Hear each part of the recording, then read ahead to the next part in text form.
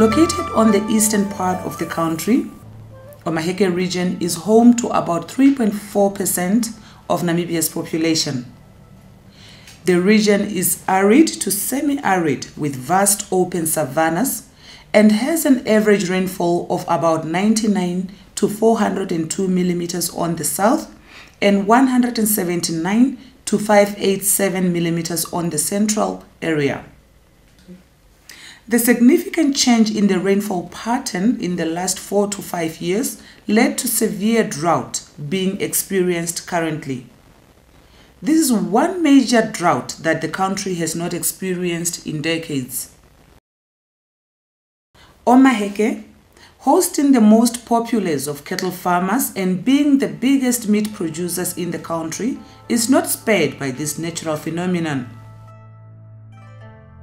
The regional capital Gobabis gets its water supply from 2 dams, which dried up a few years ago. Let's hear how they are dealing with the predicament. Last week to the ministry and they tell me they tested about 3 months ago the water levels and the underground water level is still looking very good. Okay. Nobody knows really, but it can change in 6 months or a year or in 2 years. Depends on the rainfall and how much the aquifer get recharged. But we should be fine. Okay. Okay. That is at least. Yeah. I can give you the town usage is about 86,000, 85,000 average a month. The northeast scheme, which is 14 bottles, they can produce, like I said, it's a little bit from south. I can give you exact figure, but it's about 84,000 or 600, I think, can get from the northeast scheme. Then the other 2 schemes, I cannot recall now exactly, but one is 14,000 and the other one 7,000 or something like that. So we have a little bit of playing. And then also, if we are really in trouble, we have some bottles at Grunenthal, near Witflake. Yeah, Grunenthal. Which we also can transport the water here. Okay, so it can be linked. It's a link it's a link system. So very connected. It's very connected. Maybe I must draw to you, then you can understand better why is it Gobaba is so secure. Secure, okay. So we have a pipeline to Tilla Viljoen. Okay. So if Tilla water, we fill up Tilla with Ochivero. So if Ochivero gets inflow, we can transfer the water to Tilla. Okay. From Tilla it goes to the plant, and from the plant it goes up to the reservoir. This is our big reservoir, and then it goes down to Tilla. Then we have the northeast bottles. There are 14 bottles. The black nozzle bottles or the Gobabis bottles, there are 8, and the South Station bottles, and they all goes into there. Connect to venoms. And that is in cubic, That is in cubic meters. That is what we are allowed to take out of the bottles for Gobabis. Per month. And how much does Gobabis use per month? On average, 85,000. The highest ever consumption we have was 100 and something in the tens. I can't, 12 or 16, I cannot remember. But that was the highest ever, and that was once in the past 3 years. With that relieving news, the burden is not lifted yet as farmers flock to town for livestock grazing. This site municipal camps that we're renting out, it seems when there's drought in the other areas, then they are bringing, or family or whoever that are renting on this site are bringing the animals, and it seems naturally, or they would bring, or these animals will come and drink water at the dam. But it's not something that the municipality would want. We had about 5 accidents during the seasonal, festive season period, and 2 of that vehicles came and put claims in at the municipality. But it is a challenge, these animals. But we try to let our people understand that Gobabas is not a place for your animals. It is for human habitation. Yes, we're trying now to make them lesser because we also see now, you know, the more animals roam in this area, your defecation and these things, and water coming, it will definitely affect the water quality. I came here to Gobabas municipal land because of drought. I did not get permission from anyone when I came into this place. Look at my complexion.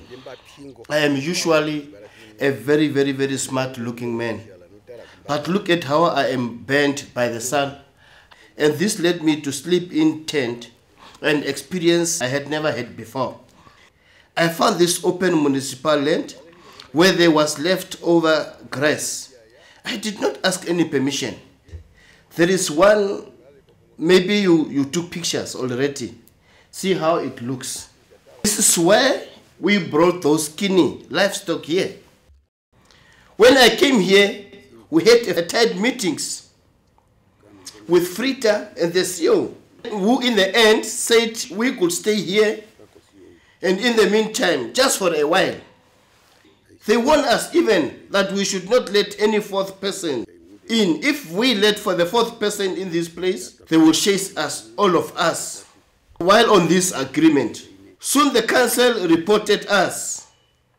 To this day, we are waiting to hear from them.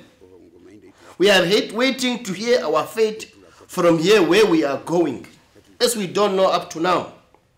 But I keep saying, if we are told to vacate, I will give the cattle to the council and go back home.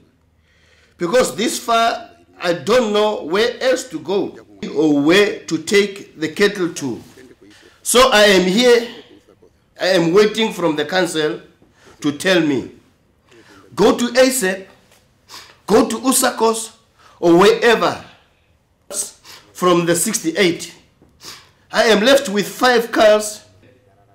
Even those 2 cattle that those 2 cows that I'm having, that is lying there, I might lose them. I don't even sleep.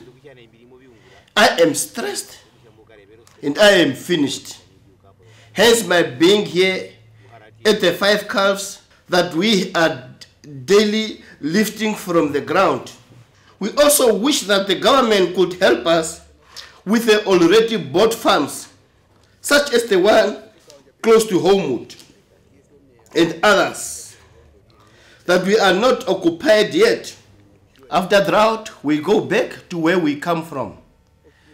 This is what we want. The municipality could give us an option of paying a certain fee per head of cattle to continue grazing in plots which are rich in grass.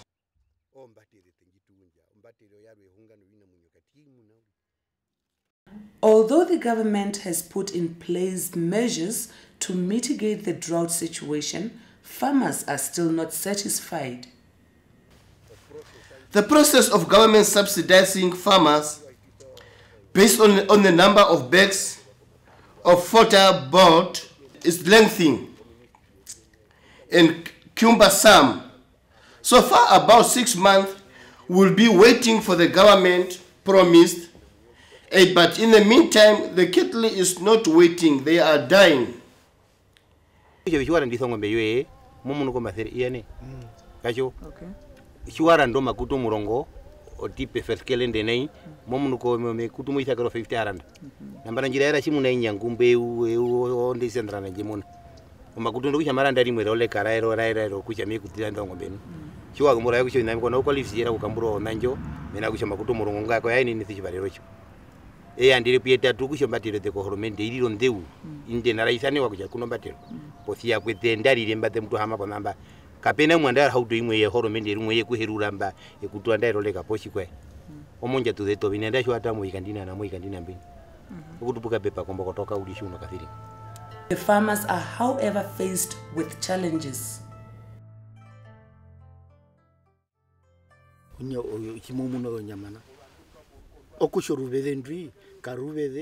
This is not a cattle rearing area, because there are desperate, hungry people will kill them without any fear.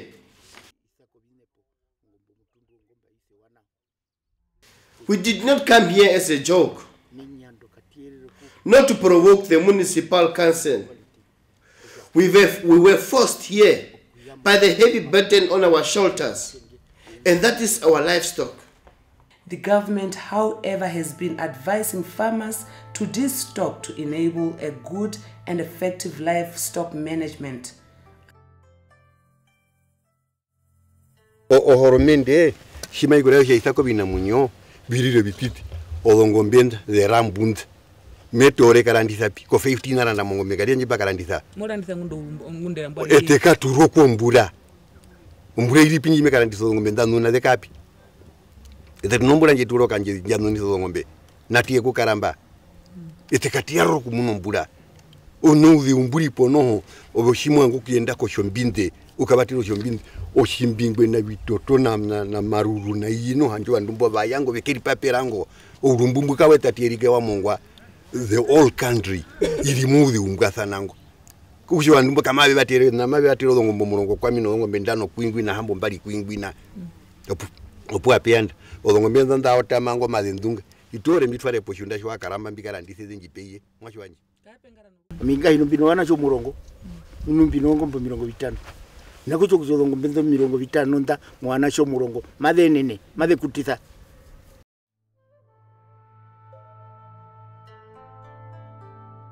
tuno kapush machine kuke unduro ku miango ngeta ngunongo ojanga tupakira mo petrol no aturando petrol kusheni mani ko kama hina kuketi basithiro meondu tamya katena ko kure ngwino kuyangu nongo oshi he auli ogusho kusheni ko pasengenji ogwisamo pasengenji atungura no kama hina onjombo ni peno njombo onji yoven pombambo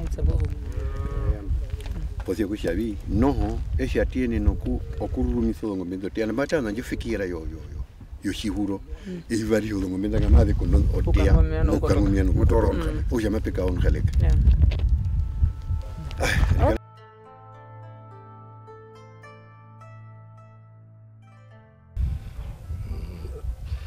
I'm for 14 years on this part of farm, and it's the very first time that I need to feed the animals. It's the very best that I can do. Well, it affected everybody, as I think, but I'm coping in the moment. I could get grass earlier this year, and I'm surviving in the moment. Don't know what will happen to the end of the year. Now, this is all I have. It's only a small piece of land, and it's just a playground for me. Since beginning of the year, or maybe probably towards the end of last year, when we realized that we are really into the drought situation, how many did you sell of your cattle to be able to help the others survive? It's up to 12 now. Up to 12 now. And there's some more in the kraal over there that I'm feeding, so it will go up to 15 or 16. Okay. Did you lose any? Dead? No. No. Okay. No, we had some rain and it wasn't enough, but we could get this far. So it's not that bad until now. Then we'll see what happens at the end of the year. You have a borehole here in the area? Yeah, I have 2 of them. One over there and one over there. That one I'm not using. It's just for a standby. Okay. And then that one I'm using.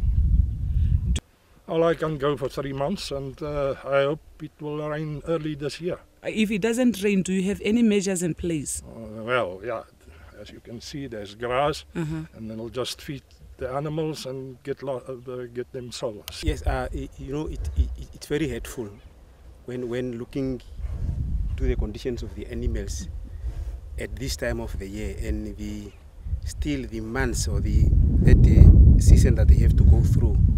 Maybe if we will be expecting rain to come.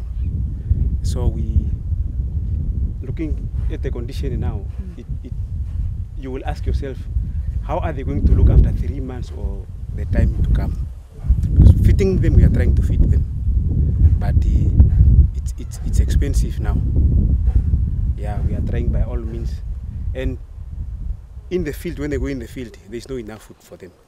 Yeah. When they come back home, we try to feed, but not to satisfy. Yeah.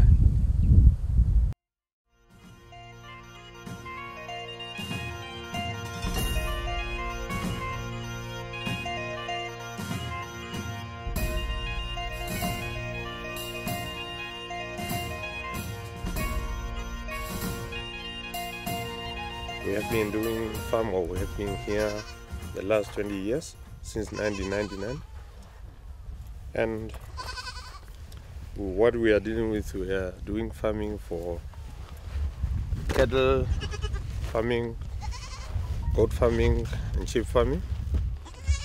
And we have been experiencing drought before, but comparing to the one that we're having now, it's totally different.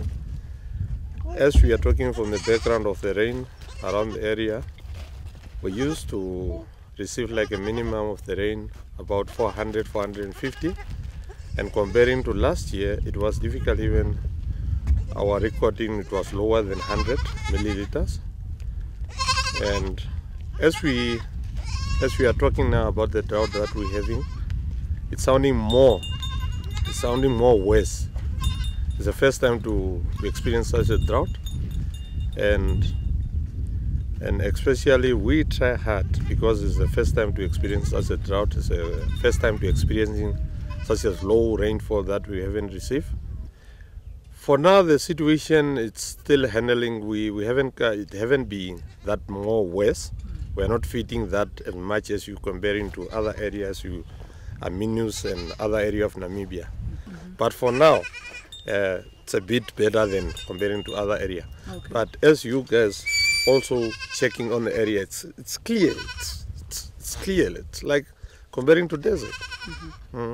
We haven't lost any cattle so far, and actually, just unlucky that the cattle they haven't arrived is too early. You could also see them physically, but as you are seeing from the goat and the sheep, it's for now it's okay. But I'm not saying it will be okay for. Maybe it might be 10.